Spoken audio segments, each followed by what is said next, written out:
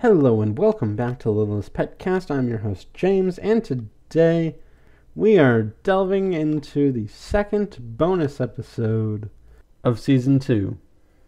Now, what this bonus episode is, you might ask? Well, probably not because you've read the title, but people always say that, so it's a habit at this point. Well, thank you for asking, if you did, but today we are going to look at the shorts that premiered before Season 3. And yeah, like, they appeared before Season 3, but I'm gonna count them as Season 2 content. So we're doing these for a Season 2 bonus episode. So basically, right now, I'm just going to watch all of the shorts one by one and then give you my thoughts on them because they're like shorts. They're not even like 5 minutes or whatever. So, yeah. Like, as a heads up, I've seen some of these shorts. I don't think I've seen all of the shorts. So, I don't know. Some of this might be familiar to me. Some of this might be new. But either way, let's go into short numero uno, Tail-Rave-ium. So that was something to start off on. Okay, so to recap what happened in the short, Blythe has taken all the pets to the park, but Vinnie decides to stay behind. And Blythe's like, okay, whatever. And she takes everyone else back to the park. So Vinnie wanted to stay behind because he wanted to work on a dance move, but he's losing faith in himself after failing. And just like last time he lost faith in his dancing, Elzard mysteriously shows up with his crew, and they start a dance party to get Vinnie back in the spirit of things. And it goes into a song which basically plays for the rest of the short. And you know what? It's a pretty good song. I like it. It's a rap song, I think. I don't know, there's rapping in it. Like, it has a beat. I guess it's a rap song. About, like, getting this party started. And it's playing from a boombox that the lizards and other assorted reptiles brought. And, you know, they just start dancing. They use a hanger to turn off the light. And they set up their own lighting stuff, like Christmas lights and glow sticks. It's a heck of a time. And, like, Elzard starts showing off some of his moves and then invites Vinnie to join. And Vinnie gets into it, and they're popping and locking and doing all sorts of things. And then Vinnie does his dance move that he's been working on, and he lands it. However, his tail falls off. Everyone is shocked, but Vinnie sees this then and isn't as shocked because this has happened before. But what is shocking is that his tail just starts dancing on his own. And then all of the other reptiles detach their tails and they start dancing. And the music gets faster. And it just goes. And, like, them and their tails dancing is how the episode ends. And, like, it's also like the flashing lights can be seen through the Littlest Pet Shop windowsill. So, yep, there's that. Overall, I'd say it's a fine short. Yeah, it's good. I like it. All right, so I guess that goes on to short number 2. And we're talking about the ladies of LPS. Alright, here we go. Alright, so this is one I have seen, but it has been a while. And I really only saw it once. But either way, I like this short. I mean, it's a very light short. It's very fun. I like it. So basically, like Blythe is having girl time with the girl pets, and I just realized that that sounds just a little bit weird. But you know what? Whatever. Like I'm sure Young Mi and Sue would be up for it if they weren't busy sometimes, and Blythe didn't have severe abandonment issues. So, yeah, I get. Anyway, so they're relaxing, and they have like cucumbers on their eyes and stuff. And, celebrating girl time. And then Minka has the idea to invite the boys, but everyone else is like, "What are you talking about?" And Minka says she's just a little bit bored and usually has fun with the guys. And they say they have fun with the guys too, but sometimes you just need a little bit of girl time, you know? And then they break into a song to explain it. And you know what? This is a pretty good song. It's a girl power song about what girl friendship bonds mean to everyone. And it just, I don't know, it's very beautiful and like very moving. Because it's about empowerment, and it's about like what it means to be a girl to each pet. I don't. This is a weird subject for me to talk about because I have zero idea what it's like to be a girl. Because I'm not a girl. And it's not like I can't relate to girls or that if I were a girl I wouldn't like it. It's just, I don't know, this is more about girl to girl interactions, and I'm more of a guy. So, like, I like it. It's just, I like it as someone from the outside looking in, I guess. I don't know. I mean, there are probably better examples, but I didn't start a podcast to talk about other examples. I started a podcast to talk about this show, and we're doing it. We are doing it, and you know what? I like it. Anyway, so, I don't know, the song is like, I don't know, it pops from the show. It very much fits the aesthetic of the show a lot, and it's very fun and very delightful and very girly. And you know what? I can appreciate that. So, after the celebration of girliness, Minka finally gets it, and they put the cucumbers back on their eyes, and they start relaxing again, but then Pepper says that she wishes the boys were here, and thus ends the short. Which, I mean, I like it. It's dumb, but it's fun. Alright, so that brings us to number 3, the third short, Littlest Pet Peeves. So, for the third time in a row, this is a song.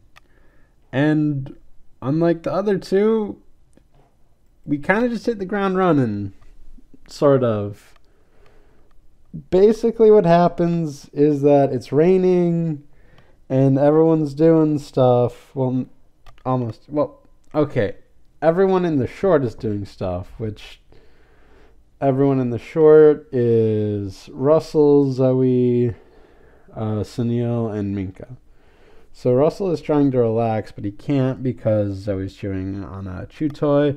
Zoe can't relax because Sunil is practicing his magic, and Sunil can't relax because Minka is on the tire swing painting. So, it breaks out into song right away, and everyone just starts getting up and...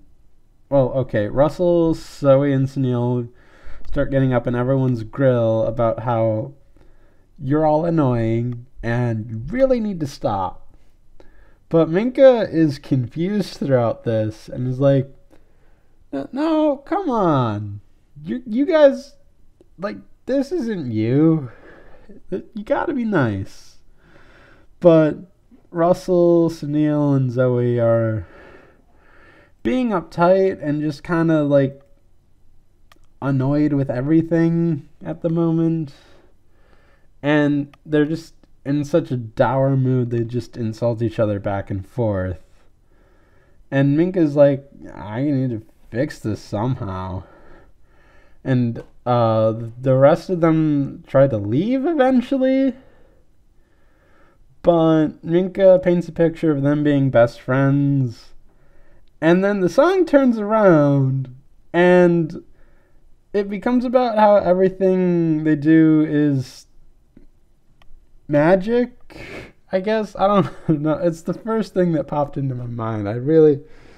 Man, that Police song is really catchy, but this isn't anything like the Police. The song in this short is more 50s doo-wop-y, I guess.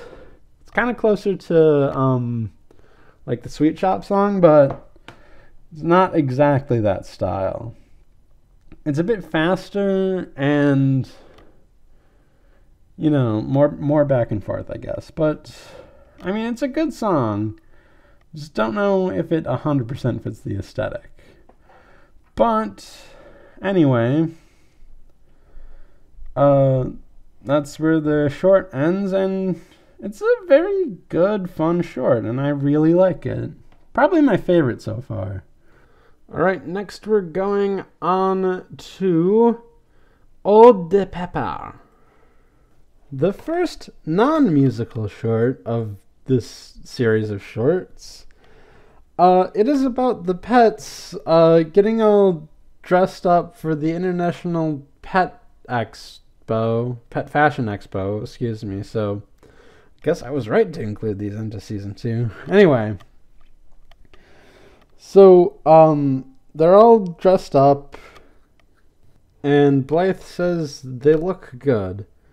Pepper asks if they smell good, and then logics her way into trying to get a smell by basically saying a smell travels to the judges and it subconsciously makes them happier and more likely that they will give the award to Blythe. So, she and Penny Ling go off into a fantasy, essentially, where they're in a creepy castle, and Penny is experimenting on Pepper to get the best, most happiest scent, which is like a peppermint something cupcake. And, like, to do that, Pepper's got to be really happy, so she gotta see happy things, and that's where Penny Ling comes in. So Penny Ling is in charge of showing Pepper images that are supposed to make Pepper happy. So the first thing that she shows Pepper is a rubber chicken, and that produces a vanilla scent. And I really love this joke, this really hint of a joke that, like, rubber chicken is plain vanilla, essentially. It's good, but it's everywhere. And that's what vanilla is. And some might even say it's the finest of the flavors. And we're back on Penny Ling's stunt. Okay. Anyway, it evolves, and the next image is... I forgot what the next image was. But it produces, like, a blueberry with jasmine. And then it keeps going and going and going in the montage. And we see things like old bananas, shattering teeth, a punching bag blocks, Blythe, etc., etc. And through this, we see Pepper getting exhausted. And eventually, the room fogs up with all of Pepper's pleasant scents. And Penny Ling asks to stop, but Pepper's like, no, gotta get it. And so Penny does some elaborate lever pulling, and we see an image of none other than Capitan Cuddles, and that makes Pepper a little less exhausted, makes her eyes grow hearts, and produces her signature peppermint scent. However, before Penny Ling can catch it, she slips on a different test tube that was there, and the smell lets go. So back in reality land, Blythe says that this is a real pleasant scent, Pepper. And Pepper asks Penny if she got it, and Penny says no. And then Blythe says, you can just try again. And they faint, but, I mean, you know what does it. And it's not like Pepper's enthusiasm for Captain Cuddles is about to go down anytime soon. I mean, for goodness sake, she spent the entirety of an episode obsessing over him. The entirety. It's not gonna fade out like 10 minutes later. I mean, I guess you could escalate it more, but whatever. Overall, this is a really funny, really interesting short, and I just like it a lot. So, short number 5 is Where Did the S-Car Go? Is there a French word for happy and weirded out at the same time? 'Cause I don't know what I just went through, but it's not the worst. So, as you can tell, we're in Paris, and Penny and Vinnie are at a restaurant. We're gonna get into this a little later. Anyway, so they're looking at the menu, and Vinnie's a bit upset because they have none of his favorite French food. No French fries, no French toast, no French dip. Where is it? And the waiter can talk to them. And the waiter's like, So, something I just remembered quick was that, Vinnie asked, this is France. And the waiter said, oui. And then Vinnie says, I don't have to, but thanks for asking. Anyway, so the waiter's annoyed, and Penny Ling salvages it, though, by, asking what they would recommend. And the waiter recommends the daily special, and they order it. So the waiter goes and gets it. And then Penny brings up about how romantic Paris is. Are they on a, date? Actually, is this a definitive thing here? I don't know. It's weird. So Penny points out the Eiffel Tower and how it was erected in 1889 for the World Festival, and points out the Louvre and how it has the Mona Lisa. And then Vinnie points to something only to see that it's a mime, but it's not. Man, I forgot the dog's name. Philippe. It's not Philippe, it's a human mime. Anyway, they're a bit disinterested in that. And then the waiter comes back and Vinnie says like garçon, but garçon, he pronounces it incorrectly. That's the gist of it. So, whatever. The thing is there, and, he takes it off, and it's snails, and they say hi, or bonjour, if you will. And, yeah, this is where Vinnie says garçonne, something like that. I don't know.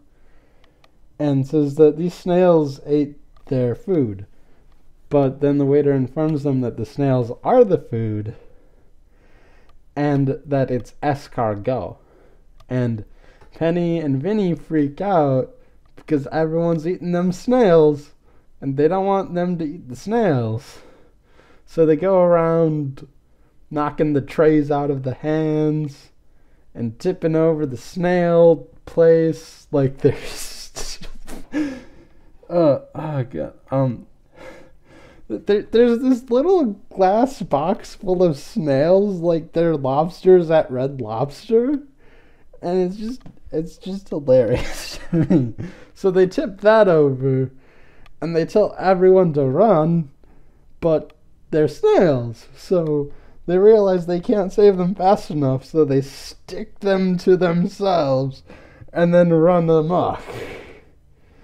And then it turns out this is a fantasy, and that they were in the snail enclosure. And Blythe says, probably should not have left them in the snail enclosure. And she's sitting with Russell, and Russell gets hit with the snail, and that ends the thing, which... Yeah, this one's a bit weird. Like, are Penny and Vinnie on a date? Is, like, Penny fully interested in that? Like, is, like, the snails... I don't get it. It's not bad. I enjoyed it. But, like, holy moly. It was weird. Because, Russell and Blythe are there, and, two at the end, and is it, a whole, jealousy thing, or is she really interested? I'm back on this stuff again. I don't...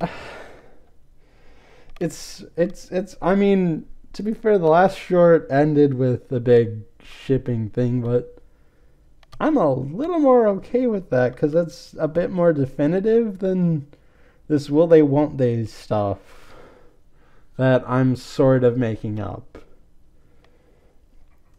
It's dumb.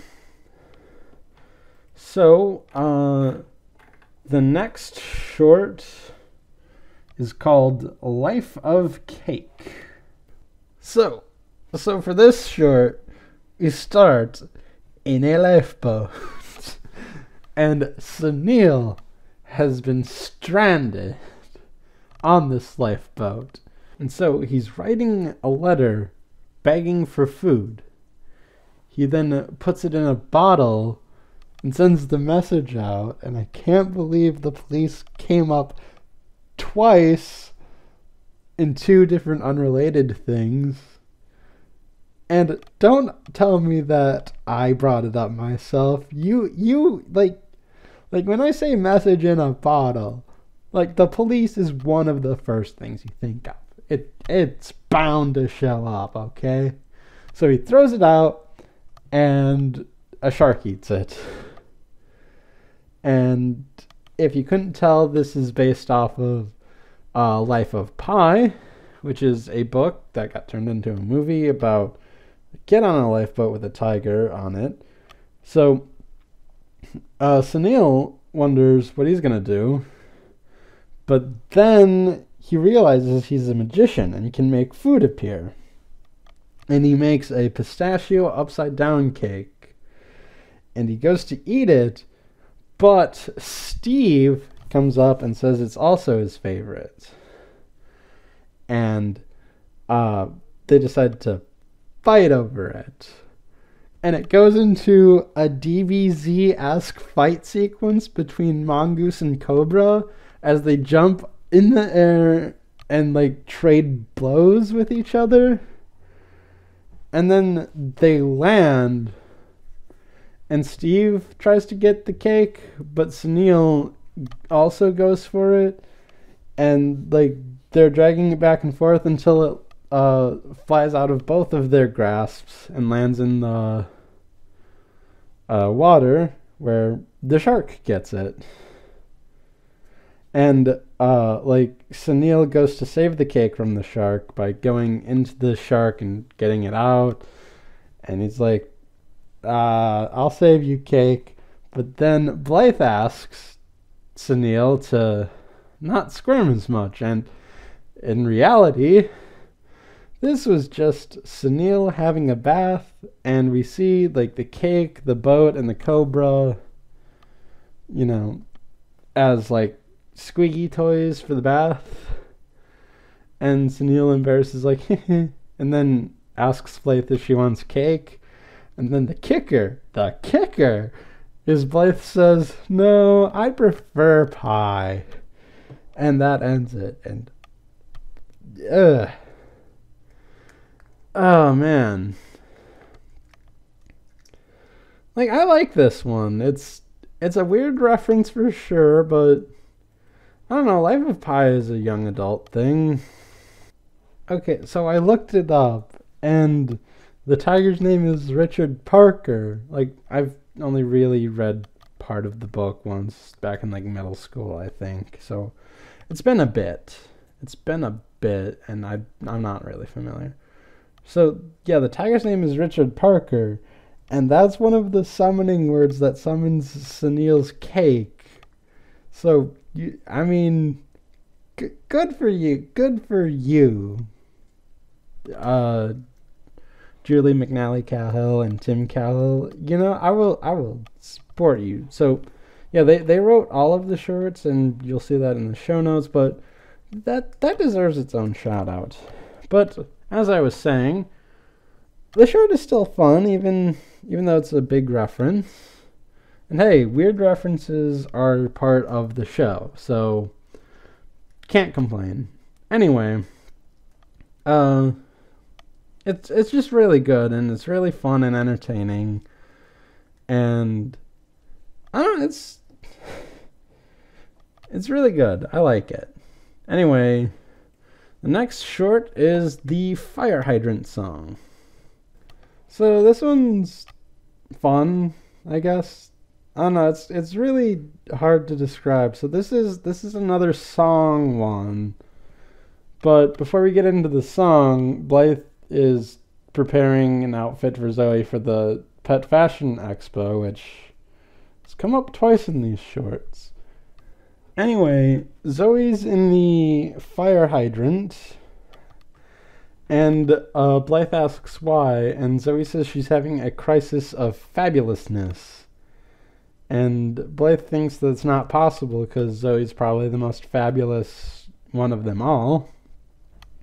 So Blythe gives the advice of just think fabulous and it'll come to you. And Zoe likes the sound of that, and it goes into the song.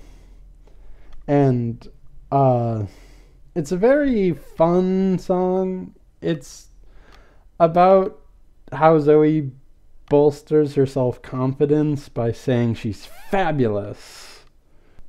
Not unlike that one song from Phineas and Ferb about Bobby Fabulous.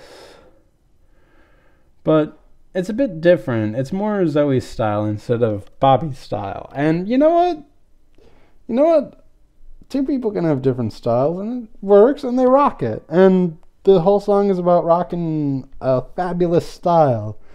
And Zoe drags everyone else into it, except Blythe. Blythe has to chase her around in the fantasy song or whatever, as she makes everything fabulous, including one of Blythe's old Fashion University North classmates, who wasn't fabulous, but then when Zoe fabulized him, I guess is the word. Yeah, I guess. He goes back to wearing his fun outfit. So was the reason he attended fun to help him better express himself, and like his parents found him designing fashion even though they were trying to get him to do sports for like 10 years and he just wasn't into it. I like this headcanon I'm forming now. Anyway, so there's that. And also I do want to point out one of the lyrics is U is for unitard because she's spelling out fabulous. She does that twice but with different stuff. And the U is for unitard one like jumps out at me because I don't associate unitards with being fabulous, but that's kind of Zoe's brand of fabulousness, is to just like go with it. And it's something I try to do sometimes when like, you know, I don't feel confident in something that bolsters my confidence is not to apologize for it or to like just go through with it. Bear in mind, if it needs an apology, I will absolutely apologize. But if it's like, I was like a day or two late with homework, I'm not going to apologize. Or if I didn't do one of the requirements, I'm not going to apologize. Because that draws attention to it, and like you just got to plow through. And that's exactly what Zoe does with this song, and she becomes fabulous again. And she gets her fabulousness back. And so she asks for an outfit, and she dons it and rocks it. And that is the end of the short. So, next short number 8 in this 10-part epic of shorts is Nap Time's a Ball. Well, that certainly was interesting. So, it begins with all the pets asleep and snoring, but Russell can't sleep because of the snoring. So he goes out of the play area to get some peace and quiet, but just then, like a boy, a dog, and a woman come in. And Russell balls up when the dog approaches, but the dog just picks it up thinking it's a ball. And the woman buys the ball. And Mrs. Donnelly says, "Great choice. These spiky balls are all the rage." So after they get out, Russell escapes, but then gets sucked up by the street cleaners and gets tossed about into the sewers, where he rolls around for a bit and gets dropped off into the dang ocean, where he is then eaten by a fish and then caught, and then he balls up again. And so that makes the fisher thinks that it's another sea urchin. So they boat across the Atlantic to the coast of France, I believe. And then he's placed in the back of an aquarium truck with all the other sea urchins. But then the truck hits a pothole and he gets jettisoned out, and he lands in a pile of bags that are being transported with the airport. And so he flies on a plane, and then when luggage comes back, he gets off the suitcase he was on, and he gets into a bag, and the bag's in a cab with the person that we don't see, but I recognize this character. And it turns out when they arrive from their taxi to the place where they were going, it's the Littlest Pet Shop, because it's Roger, and he went to see Blythe, and Russell goes in, says, "Oh, happy day," and then goes in, but then he proceeds to wake everyone up, and everyone berates him for it, and he's like, "Ugh," and falls over. So that's what that is. I'd say it's fun. It's an interesting one, for sure. It's a ball, you would say. Anyway, the next short, the second to last short, is Just Not Into It. Okay, this one was delightful. I love it. Anyway, so what happens in this short is Vinnie, Russell, and Sunil are playing a game where they're trying to keep a balloon in the air. And, I can't deny it's a fun game whenever you get a chance to play it. So, whatever. Anyway, Blythe comes in and asks them to try on some outfits for the Pet Fashion Expo.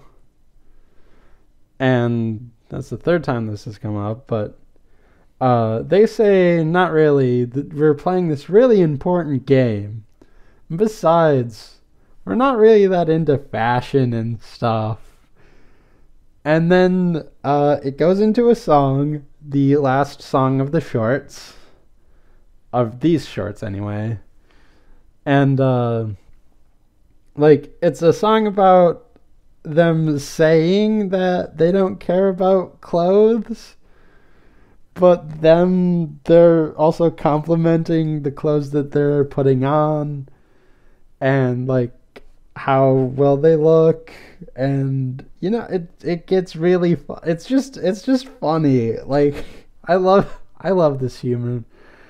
So some of the outfits are Sunil looks like a beetle, like a classic beetle, not like a later beetle when you can actually tell them apart, but like a classic beetle. They have some outfits from the show, obviously, but there's some other outfits, like that beetle outfit. I think that's the only one that's new, or maybe Russell's fashion-y outfit. You would know it if you see it. It's really hard to describe. There's just big pink glasses or whatever. And throughout the song they're also hitting up the balloon. And it's just this is a really fun song. And it's really well done, and it's stylized to the show perfectly. And Blythe looks on as yeah, I get it. And she's rolling her eyes. And, they keep putting on clothes and complimenting each other and stuff. It's really funny. I just love it.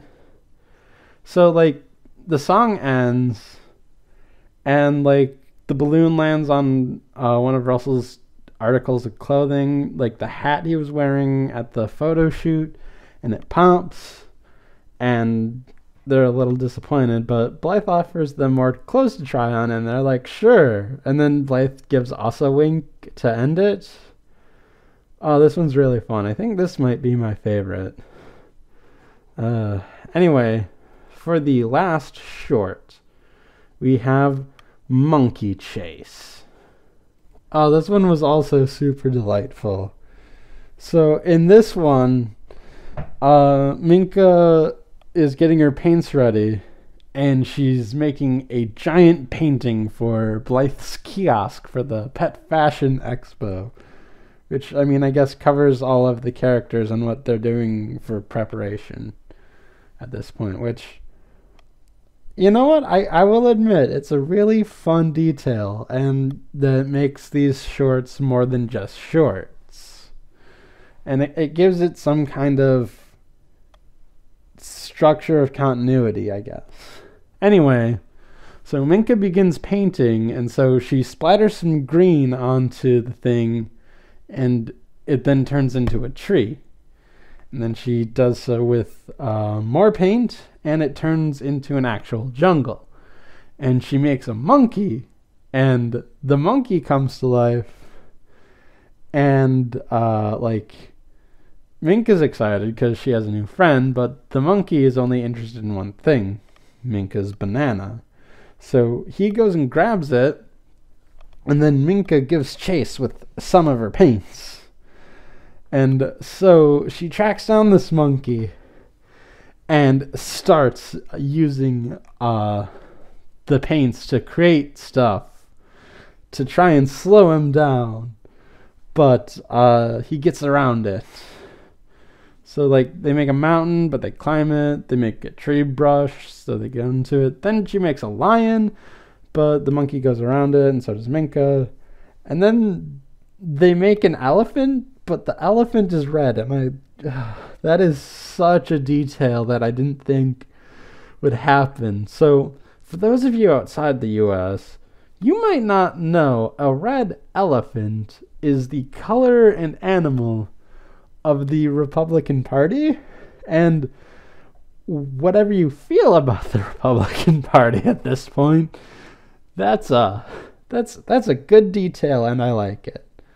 Although they did not include a blue donkey, so I'm a little confused, but I guess a donkey isn't really a jungle animal. But we'll get into something else. So she also makes a blue Steve the Cobra and a blue shark, and I mean, I guess a shark, like the shark was an accident though, like I don't know, whatever.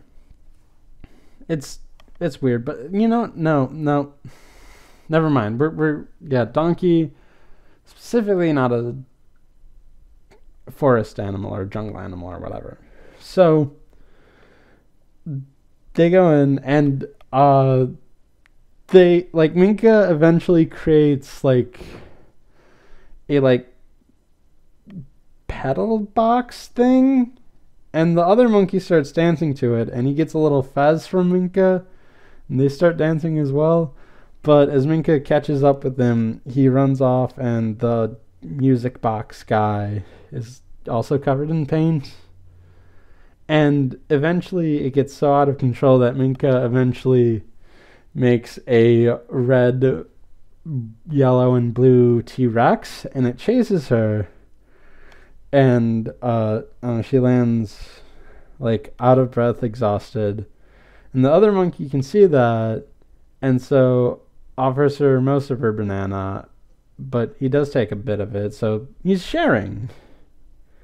And Minka's like, yeah, but then back in reality, all of the other pets are mad at Minka because Minka was just throwing her paints around, and it all landed at all corners of the pet shop. And Minka offers a banana as an apology, but it's too little, too late.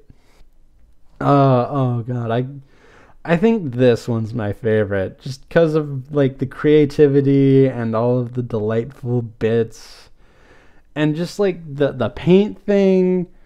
It's just super fun. Oh my goodness, it's super fun. I love this one.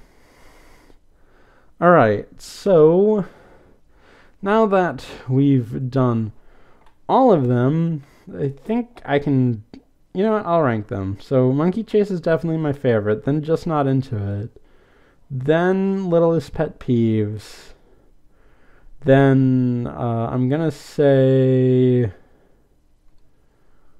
Ladies of LPS, Fire Hydrant Song, Life of Cake, Ode de Pepper, Tail-Rave-ium,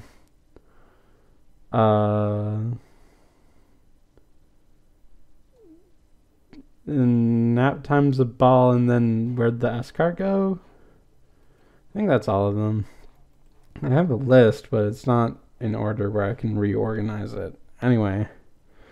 But, overall, though, I'd say the shorts are good. The shorts are really fun and interesting. And, they're on YouTube for free. You could easily pop them on and have a good time for a lot less longer than it takes for me to describe these. But that's the fun of this. It's me going more in depth onto things. But all good things must come to an end, and so this episode shall come to an end now. So that will do it for bonus 2 of season 2 of the Littlest PetCast. Be sure to leave your comments and reviews on Shout Engine, on Apple Podcasts, on the Google Play Store, and wherever else RSS feeds go when a bunch of paint makes things into a reality. And be sure to tune in for more bonus content. I will see you then.